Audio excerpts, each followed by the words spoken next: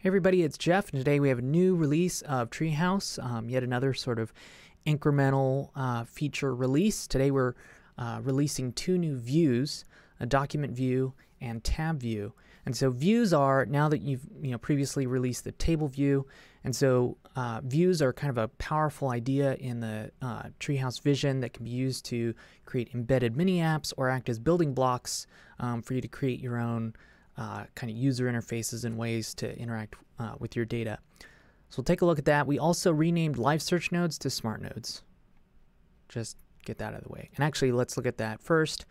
Now that they are, what are they, smart nodes, you can give them names. So before you had to kind of put the query in as the name, but now the query is separate.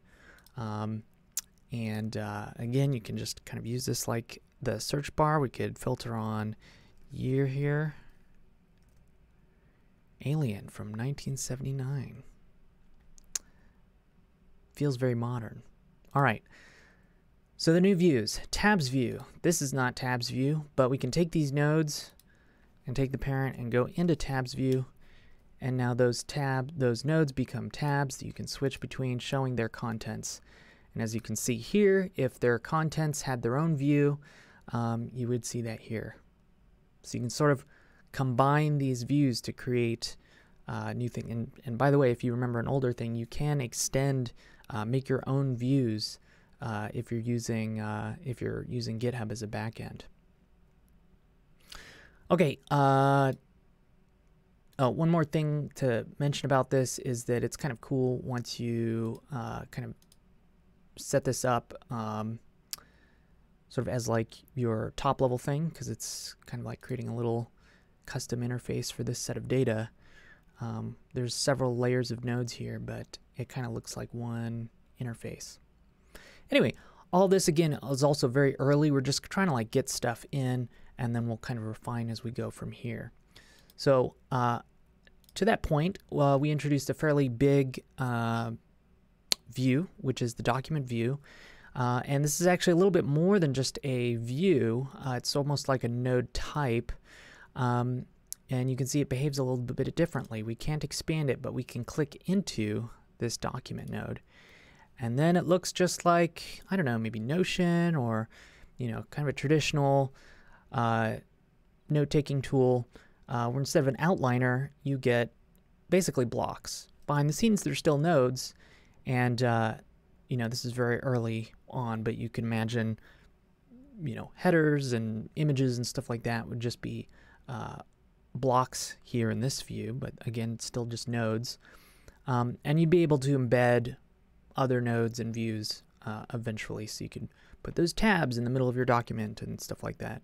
But one of the main things that we get out of this, besides this kind of more traditional view for a document or notes, is we are getting into formatting. So this is actually based on CodeMirror, which is a great kind of modern text editor that allows us to do text formatting and stuff like this. So it looks the same as the other nodes, but we're sort of trying it out in the document view, and then eventually we'll bring CodeMirror to other nodes. But one of the things you can do that you can't do with other nodes is use Markdown formatting. So we can do some basic stuff. You can see it's sort of, there's no separate view. It's basically a live view of your formatted Markdown stuff. There's only a couple of things you can do. We can do, I think, even a strike through. Let's strike out Notion, and so on. You can experiment with what else works, but things like headers and stuff like that we're probably going to do through different block types or node types for documents. And making documents is the same as making any other kind of node. We can say, here's a new document.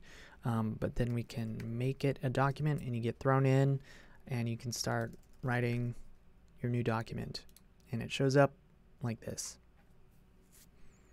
So that's it. Tabs, documents, and updated live search is now smart nodes. play more coming soon. Talk to you later.